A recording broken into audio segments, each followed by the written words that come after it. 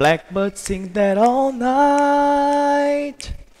Take these broken wings and learn to fly. All your life, you were only waiting for this moment to arise. Blackbirds fly.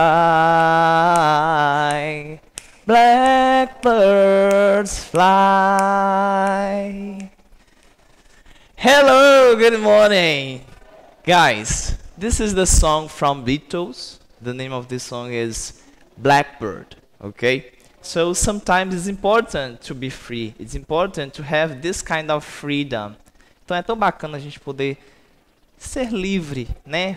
Ter algumas coisas da gente, a gente sentir à vontade, se sentir livre para poder brincar, para poder estudar, para poder conhecer, né? Poder conhecer o outro também através de um chat, ou seja, de um diálogo, assim como vocês estão me conhecendo agora, muitos, com certeza todos já me conhecem pelas lives, mas acredito que é fundamental, né? Seja que tipo de liberdade for e dependendo de cada idade, de cada fase da vida, ok?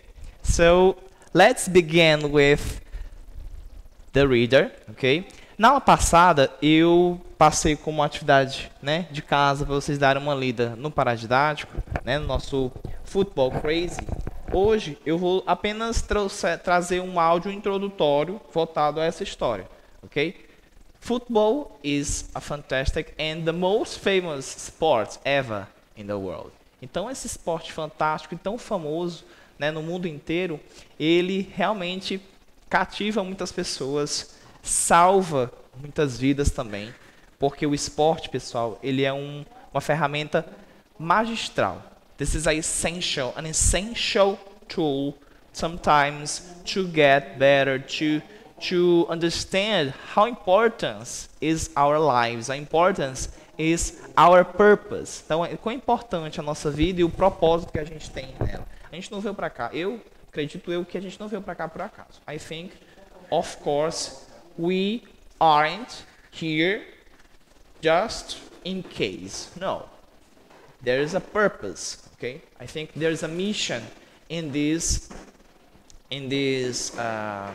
world. Okay, so let's listen to this part. Okay, the introduction of this reader to get engaged. Okay, to get engaged of this story. Okay, the name of the reader is Football Crazy. Remember, please. All right, let's go. Let's listen to 4.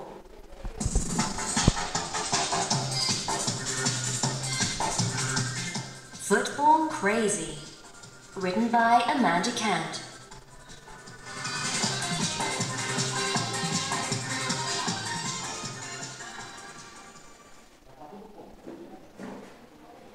A popular sport. Football is a very popular sport. Every day, somewhere in the world, children are playing football together. Children play football on the beach, in the city, in the park, and at school. Lots of children want to be professional football players.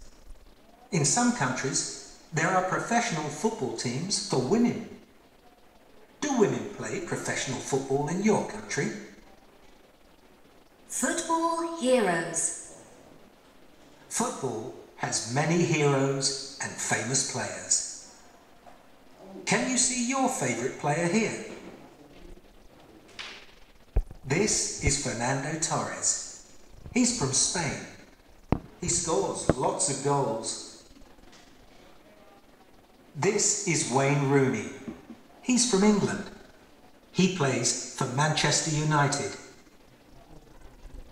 So they talk about some players, okay, from the soccer, from the football, such as Fernando Torres, the Spanish soccer player, Rooney from England, okay, and they talk about the history from the soccer, the female soccer, the soccer for women, okay. Então aqui ele fala um pouco desse futebol tão popular, né?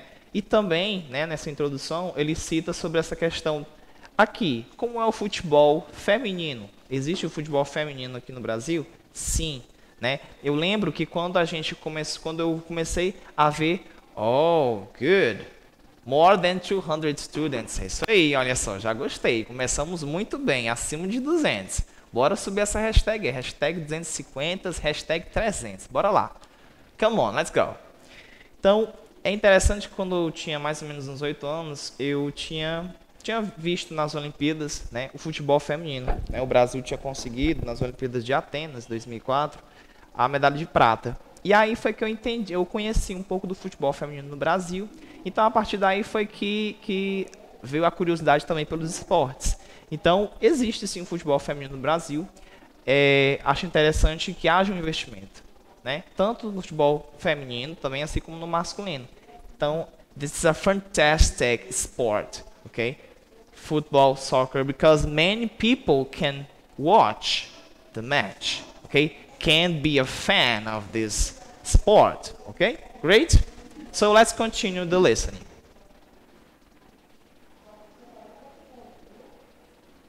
Remember, this part, guys, is an introduction of the reader, okay? This is Ronaldinho. He's from Brazil. Ronaldinho. He can run fast. This is Francesco Totti. He's from Italy. He's kicking the ball. The World Cup. The World Cup competition happens every 4 years. Football fans all over the world watch the World Cup on TV. This family want England to win. Italy are the World Cup 2006 winners. Fabio Cannavaro is holding the World Cup trophy. It is made of gold and is 48 centimeters high. The team are really happy. Football fans. Lots of fans are football crazy. They want everyone to know which team they support. They wave flags and football scarves. They wear wigs and they paint their faces. They play music and they sing football songs. Sometimes fans are happy and sometimes they're very sad. Everyone wants their team to win. Children love football. Attention here to the sentences, okay? Children who play football run. First, They throw the ball. throw, They kick the ball. kick, They jump in the air. jump. They play together in a team. Yes, soccer is a team sport.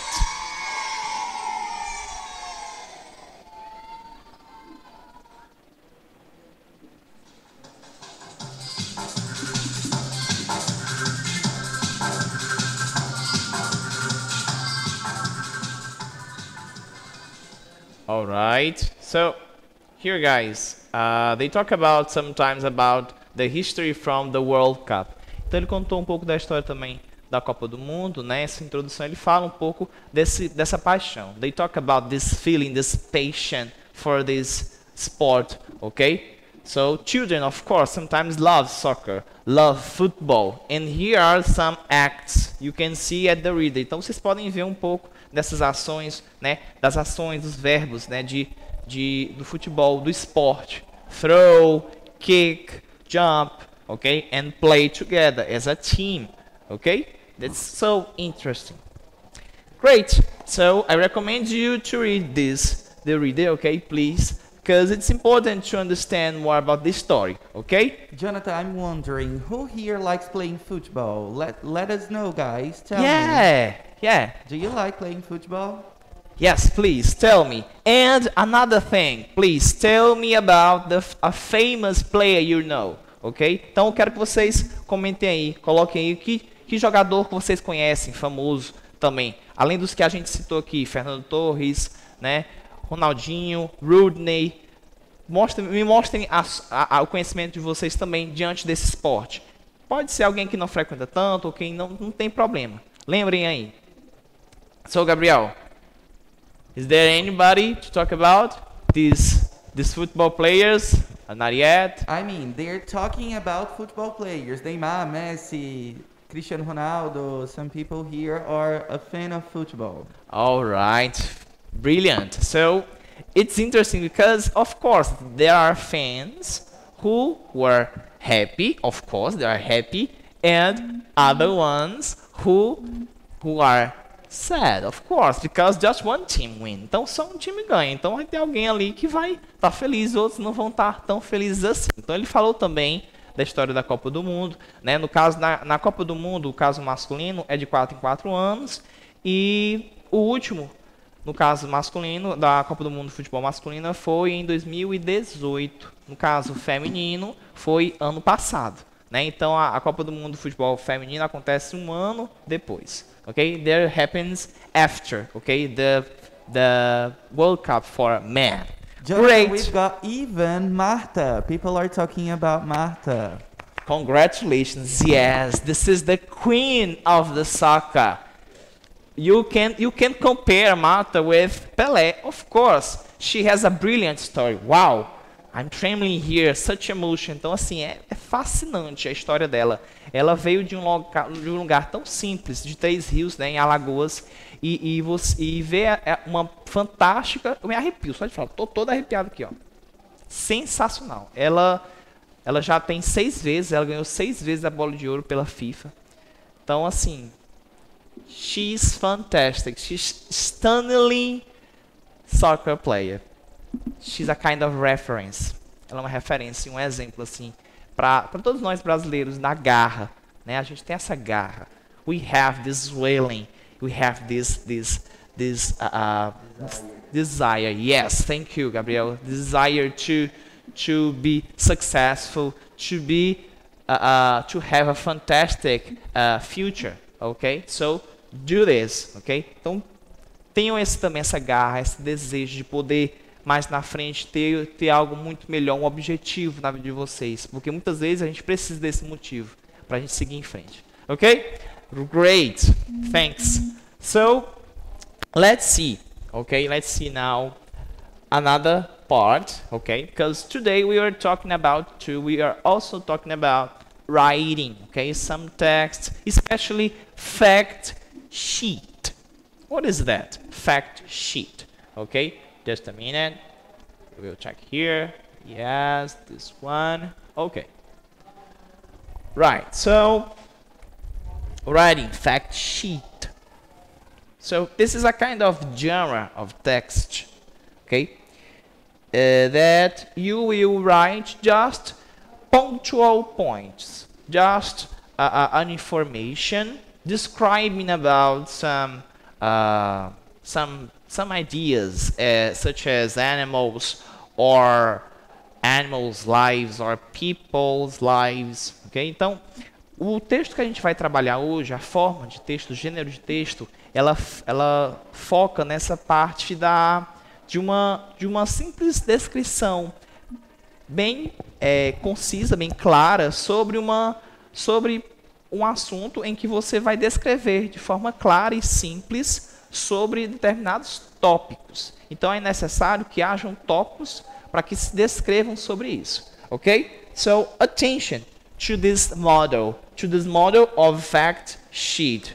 Okay? So, let's open your books, of course. Firstly, please open your books on page 89. Okay, again, the page is 89. 8 and after 9. 89 before 90. After 88, okay? That's it. So here, this is an example of fact sheet, okay? So when we write a fact sheet, we need to check all the facts carefully. So be careful when you transmit the informations about some idea. So here, this is about some themes such as diet, habitat, and some curiosities, okay? separate, let's continue here this topic. Separate the facts into different sections. We can separate the facts with headings or bullet point. What's that mean? Headings, bullet point. This is a kind of topics, you know? Example, diet, habitat, and fun facts. These are headings or bullet points. Então, ele está comentando aqui sobre a questão da topicalização. Né? Existe uma situação em que a gente pode separar o texto em pequenos tópicos, ou seja, palavras importantes em que eu posso categorizar, separar e poder falar um pouco dessa informação abaixo. Okay? Então, aqui ele fala sobre a dieta, né? Voltado a um animal, no caso os parrots, né? Os papagaios. Do you have parrots? So tell me about your parrots. If you have parrots, okay? If you like parrots, okay? Please comment here, okay? Diet, habitat, fun facts, okay? These are curiosities from these kind of animals, okay? Parrots eat fruits, seeds, and small insects. Habitat. Parrots live in the rainforest. So where do these parrots live? In the rainforest. Fun facts. These are curiosities about parrots. Parrots are often brightly colored. Yes, they shine sometimes. They shine sometimes, okay? They have this bright. Então, às vezes eles têm essa parte que brilha, né, nessa questão da cor, né? Ele é bem colorido, é bem chamativo, assim, chama a atenção, né? This is a symbol. This is a fantastic, awesome symbol for Brazil. So some people relate, okay, this kind of animal to this country. So, Gabriel, any comments about the parrots? People here seem to have parrots and even calopsitas. Oh, perfect.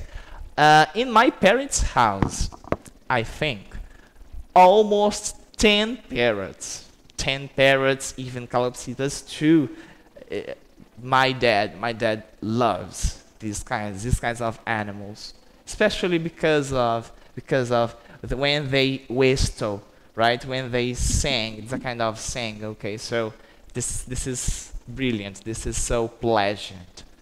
Okay, so great. Here you can separate. Okay, então aqui o fato é, o texto ele é bem informativo. Ele vai descrever cada ponto que você for falar sobre determinado assunto. Nesse caso, o foco aqui, dentro desses 3 tópicos, se resume a um assunto, que é sobre a vida dos parrots, dos papagaios. Ok? Moving on to the next question. In this case, the question 31 shows us another different. This is a different fact sheet. This is about the animal capybara. Okay? So here, read the model. How does the writer separate the information? Underline the headings and circle the bullet points. So, how many headings do you see here in this fact sheet? Só para esclarecer mais ainda sobre esse assunto, fact. A gente tem uma palavra em português que é parecida, fatos. Então, é um pequeno texto que traz fatos, né? Informações sobre alguma coisa, sobre algo, sobre alguém. Né? Nesse caso, a gente está falando aqui do animal, da capivara. Ok? So, here, this part. Let's see the headings. The first heading example is the capybara. I would like you to type on the comments what are the other headings, ok? Então, me falem aí nos comments, né? Comentem aí quais são os outros headings, quais são as outras seções do texto que falam sobre a capivara, ok? Please, comments, ok? It's important to us to understand, ok? And circle, tá? Muito importante, ele pede para você também circular esses pontos principais, tá? Esses bullet points, na verdade, são os pontos principais do texto, ok? So, here this is an example, right? There are some sections, such as how do the capybaras live? What do they live? Okay? Any comments, Gabriel?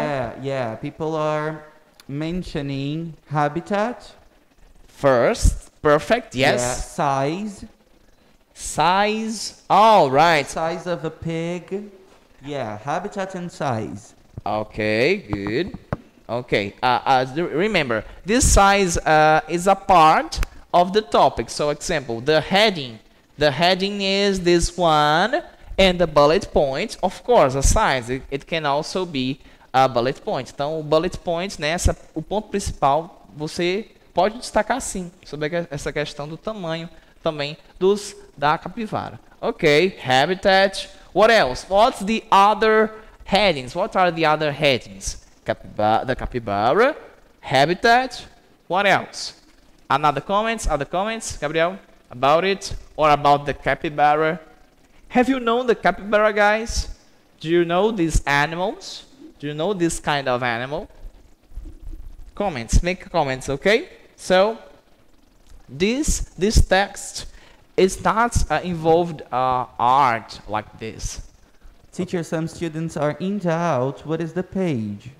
What is the page? Yeah. So here, this is the page 89, okay? Page 9. Page 89, sorry. Page 89, okay? Page 89, before 90, after 88, right? So, let's talk about the capybara. Remember, this kind of animal, the size, right? The size of this animal, okay? Is different because I think it's the biggest type of this species, ok? Então é interessante porque assim esse animal ele é o maior roedor, né? Ele é o maior roedor do mundo, né?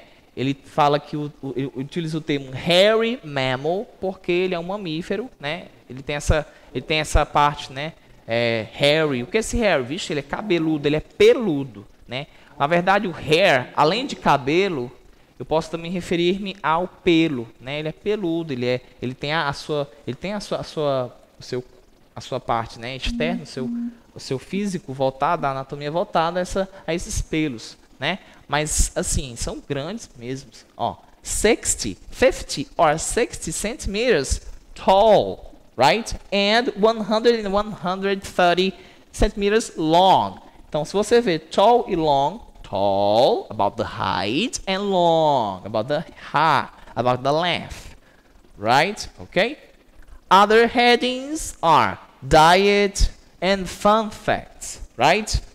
They can swim very well. Wow, they can be swimmers. Então eles podem ser também perfeitos nadadores, né? Eles nadam muito bem. Eles ficam pouco tempo, né, na água, mas assim, pouco tempo que eu digo comparado aos animais aquáticos, porque ficar debaixo d'água por 5 minutos não é qualquer ser humano que pode fazer isso. Na verdade, pouquíssimos, raríssimos, e ainda precisa de uma ajuda, na verdade, de oxigênio, né? Aqueles cilindros de oxigênio para poder respirar com esse equipamento. Ok? So, different. They are so different, right? Animals.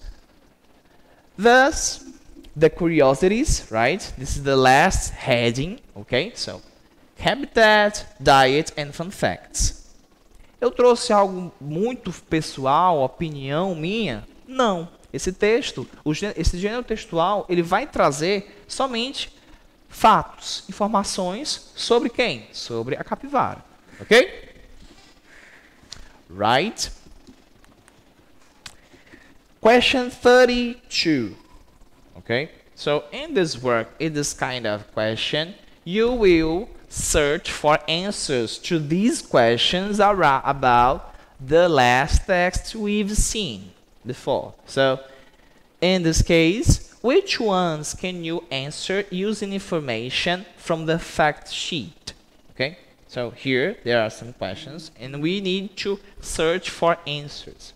Então, outra coisa que eu já mencionei aqui, que eu gosto muito de frisar isso também Eu acho que isso é fundamental desde o quinto ano até o final da vida escolar, desse estudo dentro, né, da escola, ensino médio, ensino fundamental 2, ensino fundamental 1, é a procura das palavras, né, que existem dentro de uma questão para chegar lá no texto. Como é que eu vou saber a resposta, né? Como é que eu vou chegar à resposta? Okay? How can I search for the answers for the precise information? Okay? So it's important to have this look, this particular look. Okay? So first, then the first question, the first item from this question is, what do they eat? So what do they eat? What do the capybaras eat? Let's go back. Let's step back to the first question.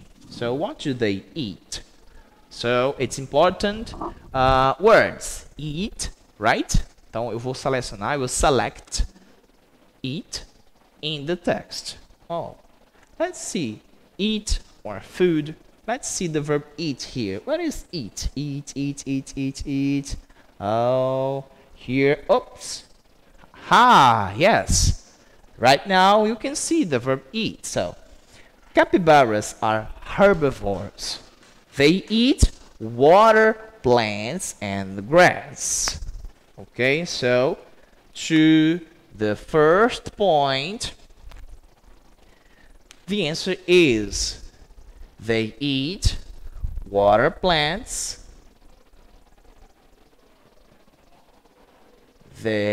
Excuse me, just a minute. All right, better. They eat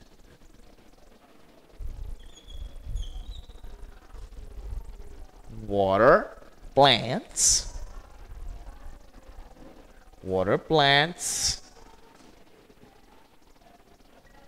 and grass. Okay? And grass. Right? So this is the feeding from this kind of animal. Going on to another item. How big are they? Oops. I remember a student mentioned about this fact, right? The size. So they will talk about the size of capybaras, okay? It's important. If you have any questions, okay, you can put the comments, okay?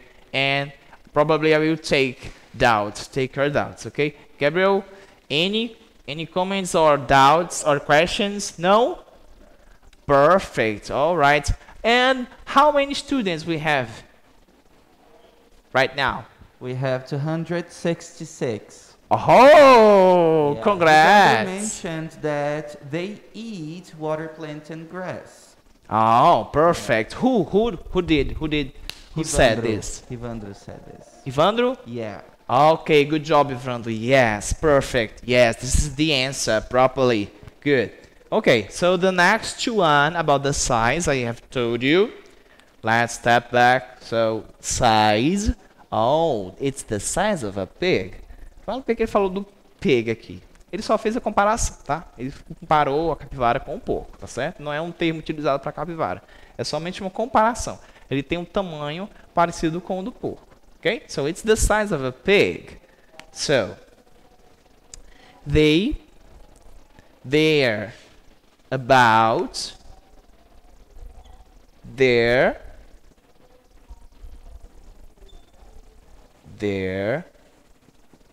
about about 50 to 60 centimeters long.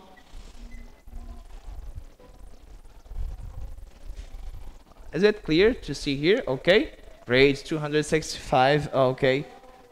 So 50 to 60 centimeters long. And what else? All right. And about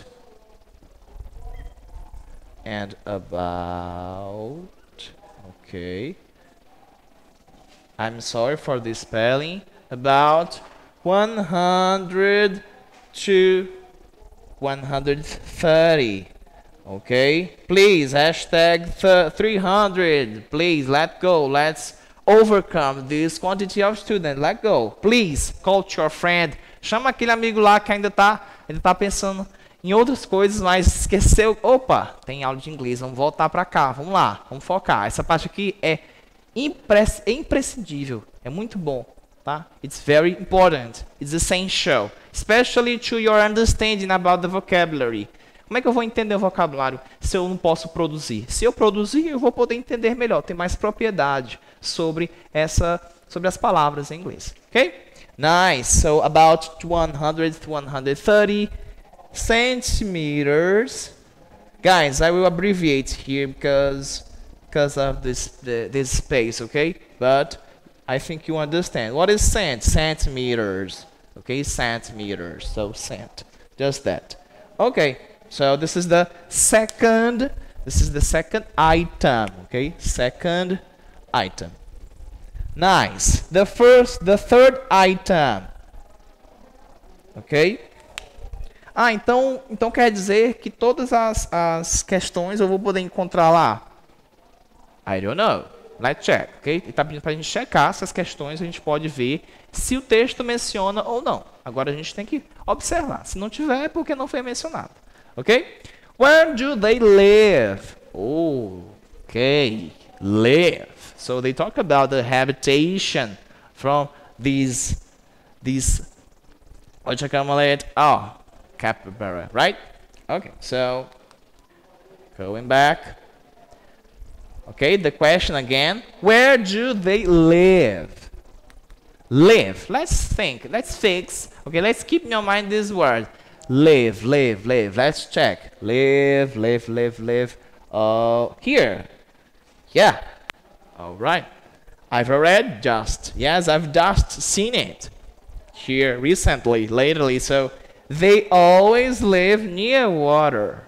Okay, they always live near water. So this is the answer. This is the appropriate answer for this question, for this item. So they always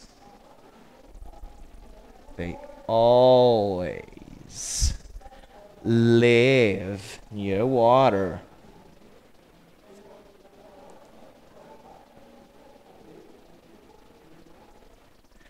It's interesting because in the first part I sang the song Blackbird from Beatles, right? Remember? So why do I decide to sing this song? Because they talk about animals, right? So here, basically, our issue is animals, right? Okay? Teacher Jonathan, excuse me. Hi. There is a student in doubt about. I'm gonna read what she wrote. Okay. Essas frases que estão na lousa é para circular e para copiar e para fazer no caderno? É isso que eu não estou compreendendo. Pronto. Beleza, perfeito. Aqui a gente está tratando da questão, tá? Vou até colocar aqui, da question 32. A gente está na questão 32 e essa questão, ela pede para você captar, né? Primeiro checar se a resposta você encontra no texto, se o texto menciona o que eles estão perguntando nos itens, os seguintes itens. Então aqui, nas três primeiras, houve resposta porque o texto mencionou sobre a alimentação da capivara, sobre o tamanho e também onde eles moram, ok? Aqui é importante anotar assim, sem sombra de dúvidas, tá? Vou anotar aqui, vai ter um momento que eu vou apagar aqui só para colocar os outros itens, tá? Mas creio eu que todos os itens vão poder se encaixar aqui. Vão ser todos os itens? Não vão ser todos que vão ser encontrados lá. O texto pode mencionar alguns, mas não de todos, provavelmente. Ele quer mostrar, ele quer saber, testar você se é possível, se você está de olho no texto. É aquela história. Palavra da questão, eu vou procurar lá no texto sobre isso. Ok? Perfect. Then, the next item. How fast they can run. Oh, they talk about the speed. The speed from the animals, okay? The speed from the animals. So let's go back. Let's go back to the last question. the recent question. Oh, sorry, here. So let's see. So the text, does the text mention about the speed they run? Let's see. Run, about run, run. Let's check the verb run, okay? Firstly, let's check it. So run. Oh, they didn't mention. They don't mention about it. So no answer, okay? Because the text doesn't mention this issue, okay? So in this case, sorry. So in this case, this item doesn't have an answer, okay? Is it clear to see here in the space, please, team? Excuse me, guys. It's clear. Is it clear to see here this part? No. No? All right. So I will put at the top of the board, right here. Okay? Excuse me, but I need to erase this one. So here in this part, you can't answer this part. Okay, you can't answer this item. Okay, so here, no answer, no answer. Okay, next one. How much do they eat? How much do they eat? Eu vou colocar aqui a ordem, tá? Dos itens colocados aqui na questão 32, ok? Question 32, 1, 2, 3, 4. The fifth item, okay? Is that okay here at the space? Okay, is it clear to see? Okay, perfect. Thanks, Gabriel. So the fifth question, the fifth item, how much do they eat? Let's check. Okay, about the quantity of feeding, of food they eat. Okay, they talk about, yes, the feeding, but the amount, let's check, amount, quantity of food, no, they don't mention, okay? It doesn't mention about this part. Então ele não menciona sobre essa parte da comida, o quanto, né? O quanto que eles comem. Não, ele não fala dessa quantidade, não menciona. Então, mais um item, né? Esse item aqui também não pode ser respondido, na verdade, porque o texto não menciona, ok? O texto não vai mencionar. The last item is, do they live alone or in groups? Words to check, to search for. Então, palavras que eu tenho aqui na questão e que eu tenho que dar uma olhada. Perdão, tá, gente? Tá passando a mão aqui no nariz, mas não é recomendável. A gente sabe disso, tá? Né? Usar o álcool gel sempre, tá bom? Do they live alone or in groups? Let's check here from the text, okay? Live, about live, the life, right? Live. They always live near water, okay? This is the information, but not the focus, né? Existem informações que falam sobre aquele assunto, mas não especificamente, né? A questão pergunta se eles vivem sós, né? Sozinho, né? A sós, ou somente, ou então com grupos, ok? Let's see here. Capybaras are friendly. They usually live together in large groups. Oh, as you can see here.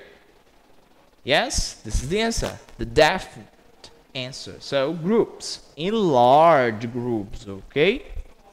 So the last item, you can see the answer. You can search for this part. So in this case, yes, they live in groups, okay? They live in groups, or they live in large groups. Nice? Perfect. Okay, moving on to another one. So this is a photo from capybara and the squirrel monkeys from your page, right? What's the page? 89, okay? Remember, attention, page 89. Here, this is the capybara, and over and on this capybara, you can see 4 squirrel monkeys, né? Macaco esquilo, tá? É um macaco esquilo, né? Ele tem essa aparência, né? Um pouco, ele aparenta, né? Tem a semelhança com o esquilo, por isso esse nome, tá certo? E aí a capivara, ok? I think the nature is fantastic, né? A natureza, ela é fantástica, né? Com as suas relações, né? As relações ecológicas são incríveis, são bem fascinantes mesmo, ok? Yes, this is big, right? This is big, okay. So, guys, this last question, I recommend you, okay, to do this at home, right? So, write a fact sheet about a different animal. Choose an animal from this unit or any other animal. Use headings and bullet points to separate the facts. Agora eu quero que vocês me digam que animal vocês gostariam de comentar, vocês gostariam de descrever. Do you like talking about pandas? Vocês gostariam de falar sobre panda? Né? Que foi aquele nosso texto maravilhoso, gostoso de tratar, né? Que é sobre o carinho, né? Que alguns funcionários daquela reserva tinham com os pandas. Vocês gostariam de comentar sobre os pandas ou um outro animal que vocês gostem, né? Queria que vocês comentassem aí. Que tipo de animal vocês prefeririam, gostariam de falar, de descrever? How do they live? How do they eat? Né? Parece aquela coisa do Globo Repórter, mais ou menos. Como eles vivem, como eles comem, né? Então, assim, me digam aí, que tipo de animal vocês querem falar sobre, vocês querem descrever lá no texto? Digam lá. Gabriel, comments about this part, about the animals, some animals? Yeah. People are saying dog, fox. Oh, Yeah. right, fox. Pandas, lions, Indian pigs. Perfect. Wow, Fox, Indian pigs. yeah, it seems like fox is something that they like. Sharks, cats. Yeah. Perfect job, guys. Thank you a lot. It's interesting, guys, because I think this is the good way. This is a fantastic way to approach mate, to get near from the nature to the nature, right? Então é muito bacana a gente poder se aproximar, sabendo que o nosso mundo, eu já comentei sobre isso aqui, mas vou repetir novamente, é fundamental essa interação, né, do homem com a natureza. A gente precisa estar juntos, conectados. A gente não vive só, nesse mundo não tem só seres humanos, existem os animais, existe uma flora, uma fauna. So it's important, this relationship between humans and the nature, right? The animals, plants, any kind of ecosystem. Okay, so it's essential. It's quite important. Okay, it's very important to us to preserve, to have this consciousness, to understand that next later the nature can return. Okay, so guys, that's it. Okay, this homework I think could be enjoyable, okay? Here are the answers. Se você dá uma conferida aí nas respostas, tá? Nessa última questão, a 32, tá certo? Dá uma olhada também no texto como referência para você poder descrever direitinho. Lembrando, esse texto ele trata sobre descrição de qualquer tema, tá? Mas em específico dos animais, né? Que foi o tema que a unidade 4 trouxe, assim, tão especial, tão bacana, tá certo? E aí você faz a estrutura bonitinha lá, alguns tópicos, separa, tá certo? Ok? So, remember, so in a few minutes, we will have the class about mathematics, ok? Então a gente na próxima aula, dê uma olhada aí, ok? Check the numbers, the importance of the numbers and the people with this kind of statistic and math and analysis. Então, matemática ela é fundamental também. Eu sempre gostei muito da matemática porque me ajudou muito a entender um pouco, a ter noção, né, da importância muitas vezes dos números e não só dos números, mas também até mesmo no contato com as pessoas, quando a gente vai, inclusive nesse tipo de texto. Nesse tipo de texto é fundamental os números dentro desse texto quando você quer descrever algo sobre um animal, ok? Thanks. The message today is: haste makes waste. Pessoal, essa é uma frase que a gente tem, que eu gosto de... Eu sempre lembro que é voltada a um dito, né, brasileiro, que a pressa é inimigo da perfeição. Então, quando a gente vai fazer alguma coisa, a gente tem que fazer com calma, com planejamento, ou da melhor forma possível. Ok? Thanks a lot. See you next class. Bye bye.